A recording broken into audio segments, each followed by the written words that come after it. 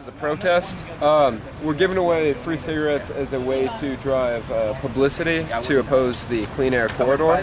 And if you've not heard of Clean Air Corridor, it's an idea where they're going to ban smoking in the park blocks because Portland State stewards the park blocks from the city. And they're going to tear down the smoking shelters and just basically one step to banning smoking on campus.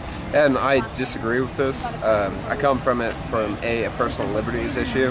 I think that you may disagree with smoking, that's perfectly fine, but smoking shelters where people, are basically isolated, that's our Victoria's. They have a right to smoke if they want to. You may disagree with it, which, it's not a healthy thing to do, but if they make that choice, they should be able to make that choice. My end game, well, first, this is a kickoff event.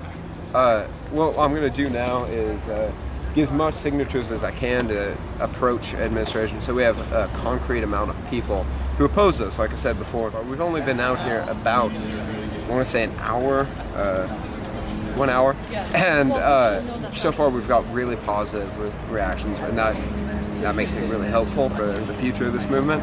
After this initial thing, because right now we're trying to get names so we can have a concrete amount of people who oppose this, so we can possibly approach the administration with a bargain.